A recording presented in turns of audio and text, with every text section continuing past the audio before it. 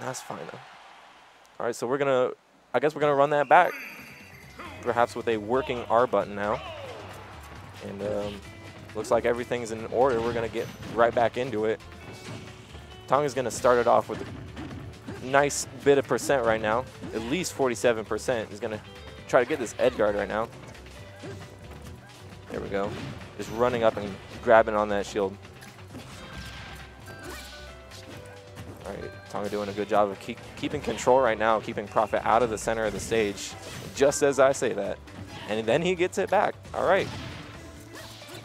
So Prophet's off stage right now. Sheik is notoriously difficult to get back on stage against with all those quick hitboxes, with those less than desirable knockback angles. Tonga's already got a great lead right now, 19% to 100. All right, Prophet seems to be answering back a little bit though. Tonga doing work.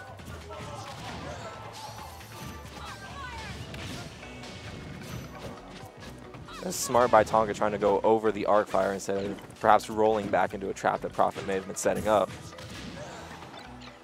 Oh, wow. He clanks with the bouncing fish. Let's go.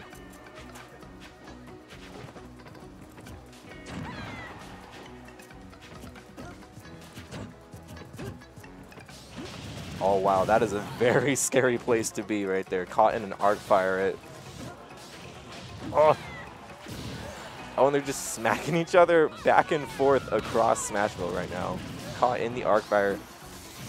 Prophet on a little bit of a comeback right now. He was at quite the deficit the earlier stages of this game.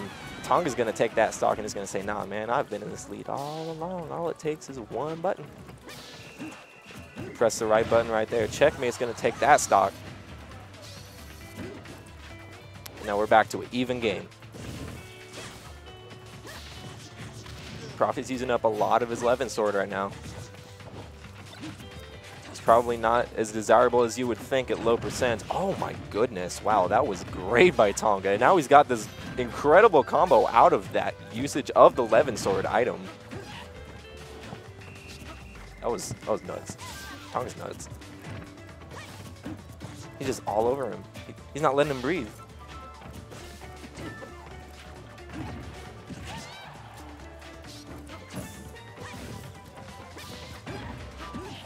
Prophet's gonna have to bring, oh no, he's gonna have to bring this back.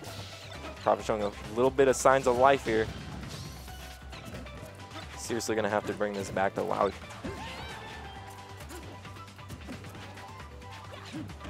Oh no, is that gonna do it? Oh my goodness, he's so close to dying too. Trying to get the stage back with that back air. Got like one good hit or one good setup is gonna do it. Oh, back air is gonna send him probably the opposite way he was DIing. Might have been expecting the up air. Solid neutral play right now.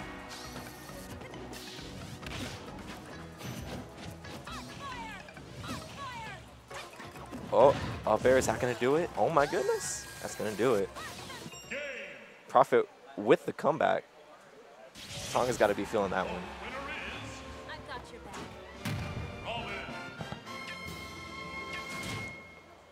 I can imagine we'll probably go back. Tonga was looking pretty confident with that stage pick right there. Unless we see a character switch to the Fox from Prophet and to the Lucina from Tonga. This was unprecedented to say the least. And we're still going to go back. All right. All right, completely different matchup now. They're going to have to adapt to playing against these characters differently. Getting out of there with a quick up B. Just grabbing him in between the hits of Dancing Blade. You got to be just a little bit quicker with the Dancing Blade hits because you can space it out to try and get maximum shield damage. But you got to be careful so you don't get shield grabbed.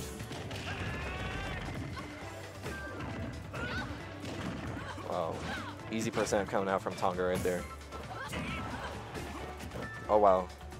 That was actually a nice tech from Tonga, but Prophet was ready for it. Oh, he tried to come up with the Leo. Oh, that backer, is that going to do it? That'll do it.